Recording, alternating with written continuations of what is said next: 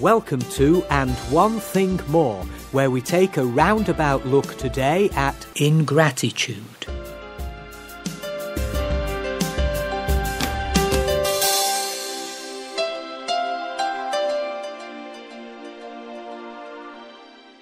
Ingratitude is an ugly trait.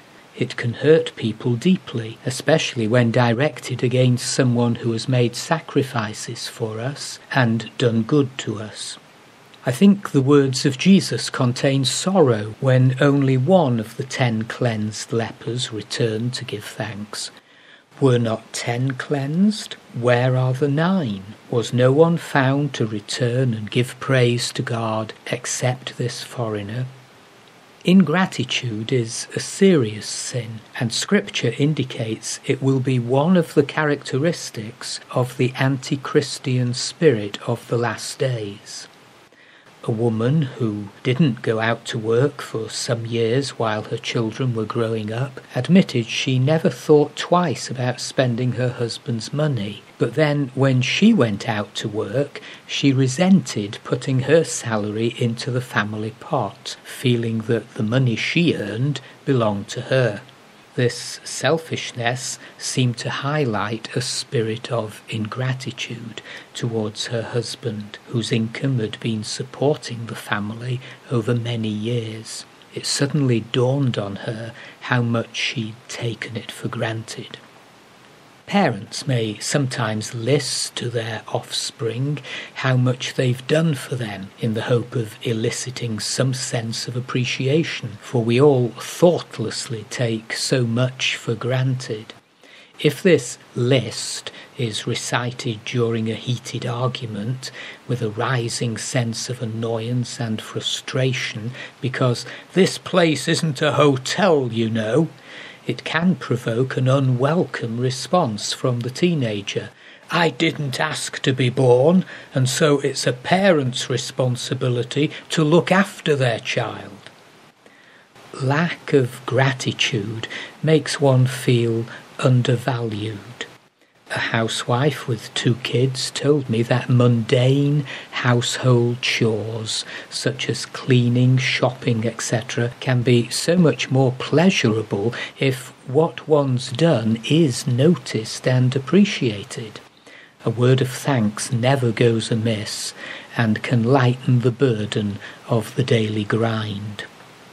It was G.K. Chesterton who commented, I would maintain that thanks are the highest form of thought, and that gratitude is happiness doubled by wonder.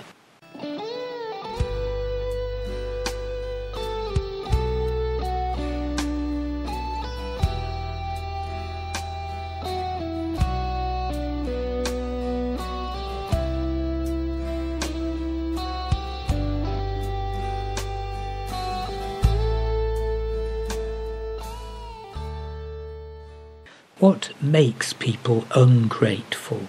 Is it their lifestyle, their culture? Is it that they have never had much and now think the world owes them and sees no reason at all to be appreciative because they've previously been deprived of what was their right? Is it that they've been born with a silver spoon in their mouth and have never lacked for anything, so why be grateful? This is just the status quo, nothing special. Is the ungrateful one, perhaps in marriage, taking part in a competitive dialogue, thinking, I do much more than you around here, so don't expect thanks for the little you do? Is ingratitude occasioned by jealousy? Does my own insecurity and inadequacy cause me to not thank you? Do I not realize that by withholding appreciation, I do myself no favors? How can we overcome our ingratitude? First, we must recognize the root. Like so many other sins, its root lies in pride. Consciously or unconsciously, we think we have a right to receive gifts. Our eyes are blind to the fact that every good and perfect gift comes from our Heavenly Father. The ungrateful do not see that it is grace, pure grace, when God supplies what we need. As Basilea Schlink wrote, we have to humble ourselves before God and ask Him to forgive us our pride, which has kept us from thanking Him. We need to ask for a deeper repentance over our proud ingratitude. Do you remember the old Sunday school chorus, "Count your blessings, name them one by one"? It's a good practice to record in your Thanksgiving booklet all that you receive. It will surprise you what the Lord has done. We forget so soon, but being reminded as I read through my personal blessings booklet, fresh praise rises up in my heart, and I feel so grateful to God for His wonderful goodness.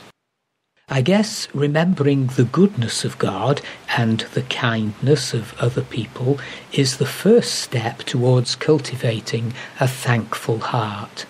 God rejoices in doing us good. At Partington at the People's Church many years ago, I learned a lovely chorus. Hasn't the Lord been kind to us? Hasn't the Lord been good? Hasn't the Lord been kind to us so much more than He should? What have we done to deserve all this? Not even half that we could. Hasn't the Lord been kind to us? Hasn't the Lord been good? Overwhelmed by such love, our hearts will be filled more and more with gratitude and joy. Doesn't Scripture exhort us to give thanks in all circumstances, for this is the will of God in Christ Jesus for you? God wants to turn us into grateful people. He calls into existence things that are not, that do not yet exist, such as real gratitude. He can exchange a thankless heart of ingratitude, selfish and proud, and give us a loving heart of glad and cheerful thankfulness and humble, delightful gratitude.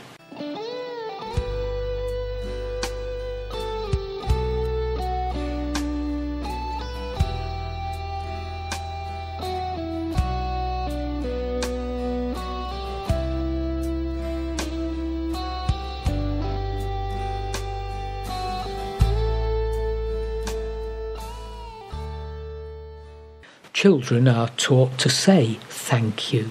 As kids, when invited to a friend's for tea, we would always say on leaving, "Thank you for having me." The thank you letter of my day may now be superseded by the mobile phone call, email or text, but showing gratitude is not only the right thing to do, it makes others feel their efforts were worthwhile, and it raises their self-esteem when praised and thanked. Being grateful can be habit-forming.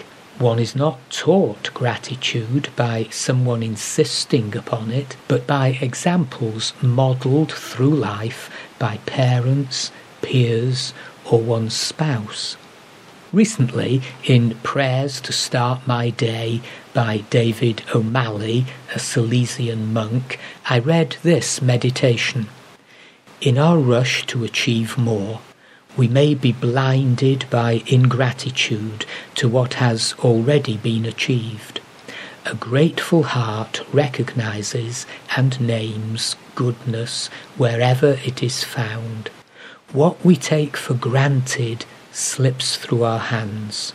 What we take for granted in ourselves may be lost as a source of grace. There is a God-given energy in gratitude that is part of the rhythm of each day. We need to be thankful for the start of this day.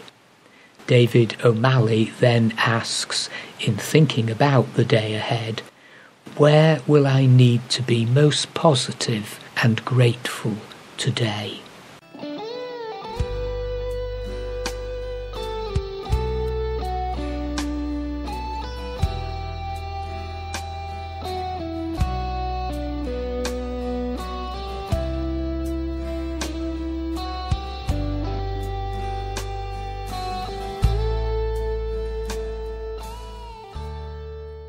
And one thing more. Thanklessness marks out the unbeliever who bleats, "Why should I be grateful? God hasn't done anything for me." Are you sure? It might be better to save your breath. You'll need it one day. Better to give thanks with a joyful heart.